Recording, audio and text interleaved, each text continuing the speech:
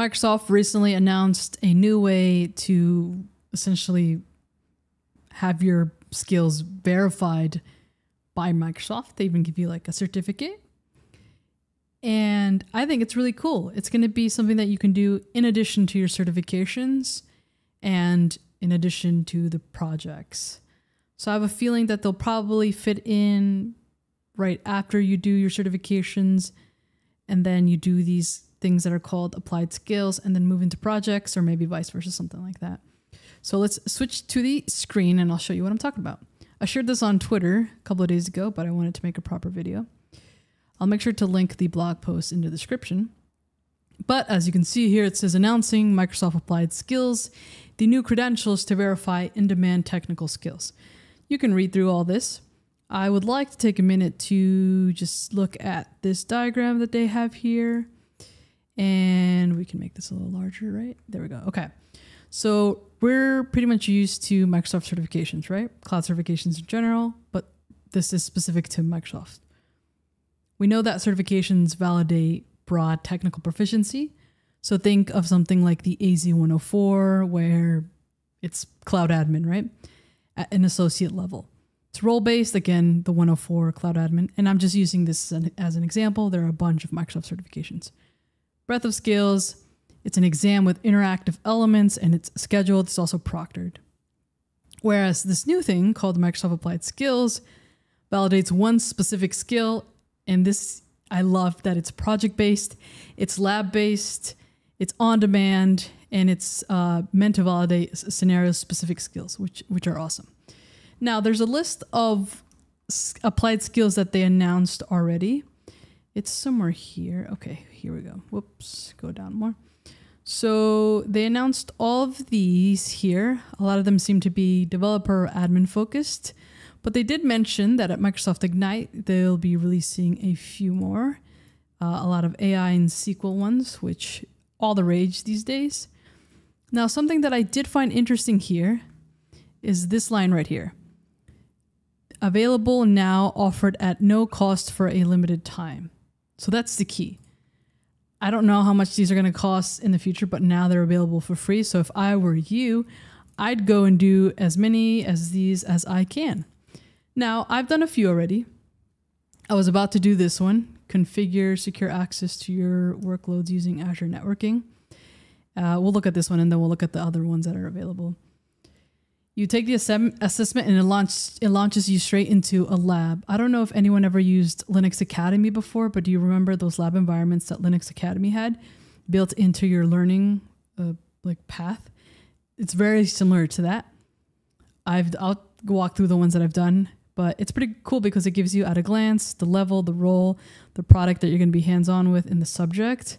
There's an overview, there's tasks that you're going to be completing, and it also gives you all the content that you need to prepare for the assessment. And this is all baked into Microsoft Learn, and all the Learn content is free.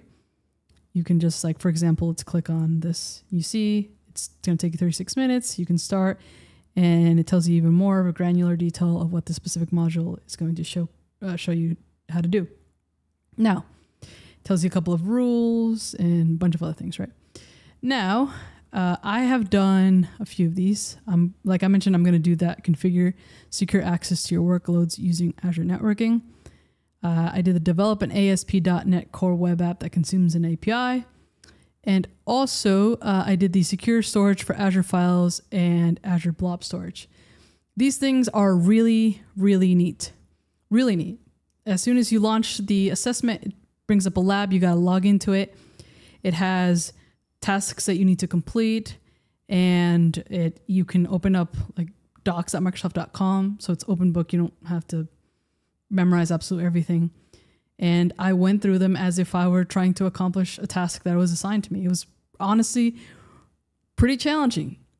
A lot of these were pretty challenging, and I selected the ones that I have experience with just to make sure that these weren't just like a walk in the park. And the first one I did was the storage one. Not gonna lie, there was a task or two in there that I was like, oh my goodness, no idea how to do this. But luckily you can go and just search up docs or search up anywhere you want to on how to step through it, just like you would in a real like job. So I think they're pretty cool. And yeah, I will link all of these links in the description. And I think, yeah, like I mentioned, get as many as you can now while they're free. And I'm hoping they're pretty affordable. I mean, I don't know, but I can see them being less than the cost of certifications, or maybe they'll bake them in. Like for each certification, you can get 2 applied skills. I don't know, something like that would be cool. I, again, don't really know, but I just figured this is something I want to share. And as far as like how to fit these into your learning journey, let's take a look at that. So we're back to how to get a cloud job diagram. I'll have a link in the description if you want to get this diagram. It's like, I think I changed the price to like $9.99 or something like that, but you can just take a pause and take a screenshot. But if you want to support me and support the fact that I never have sponsors on this channel because I value my audience way too much, pick up a copy of the diagram. And yeah, anyway, so I have also talked about this self-taught framework to get into cloud. Essentially what I recommend: 2 certs, 2 projects, and 1 year entry-level experience.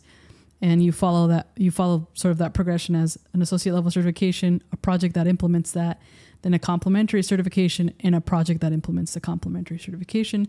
So I can also see it being something like associate level cloud certification, applied skills, and then a project. So it'd be maybe like 1, and then 2 would be applied skills, and then 3 would be the project. Or you could do the project, then the applied skills, something like that. I think would be awesome. Again, I guess it's kind of interesting to see how they're going to price this kind of stuff. And I think we're probably going to see stuff like this be implemented across the board with other cloud certifications, not just specific to Microsoft. They just seem to be the first ones doing something, making something like this available. But I'm sure we'll see it across other types of certifications as well. In terms of like the cloud ones, I know for security and in other spaces, this is already a thing that exists. But any move towards having more lab-based ways of verifying your skills is a win in my book. So yeah, let me know which ones you are going to do. If you've done some already, let me know which ones you've done in the comments. And thank you for watching. I'll see you in the next video.